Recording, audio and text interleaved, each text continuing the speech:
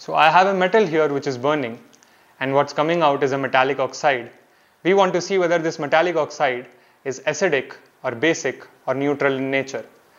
Let's figure out how to do that.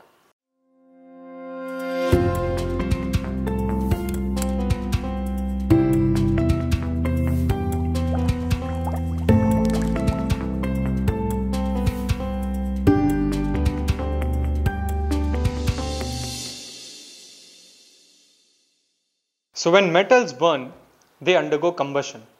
In other words, they react with oxygen to form what is known as metal oxides. Even when you look at the combustion reaction, it's simply metal plus oxygen giving rise to some metallic oxide. So in this experiment, we want to figure out whether these metallic oxides are acidic or basic or neutral in nature. For that purpose, we will be taking magnesium ribbon, we will be taking blue litmus paper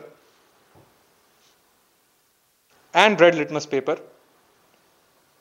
We'll be using test tubes to burn the metal and hold the oxides which are formed, and we'll be using a little water to form a solution in order to carry out our test.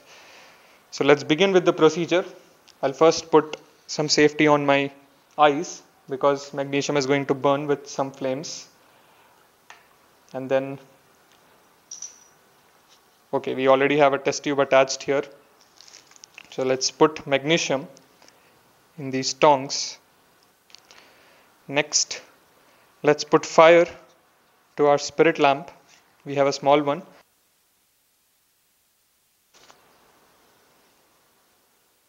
So now it's burning.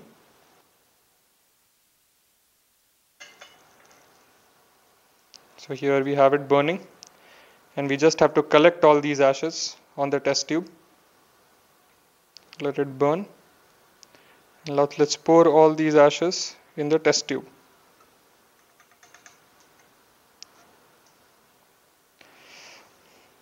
Let us now take some amount of water and let's put it in this to form a solution.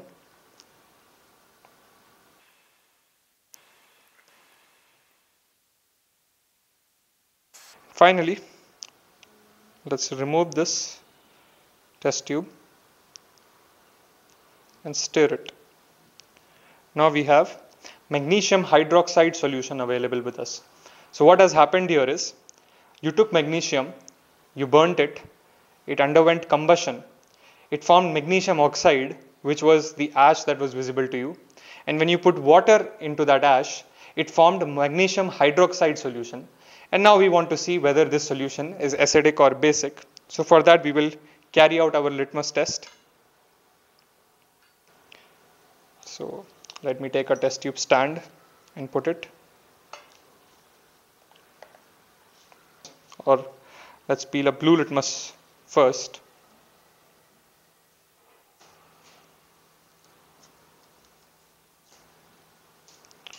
And let's put the blue litmus into the solution and see what happens.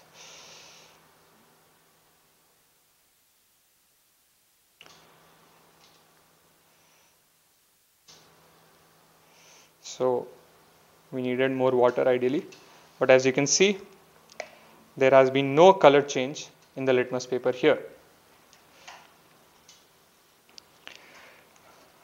Let us now take a piece of red litmus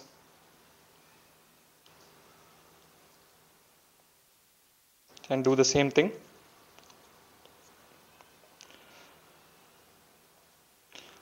Let's bring it close to the solution.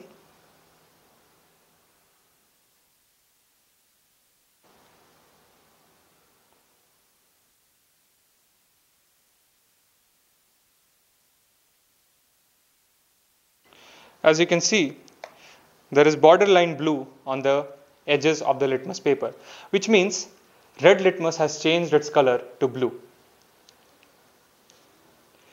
So blue litmus remained unchanged, whereas red litmus changed to slightly blue in color. What does this indicate?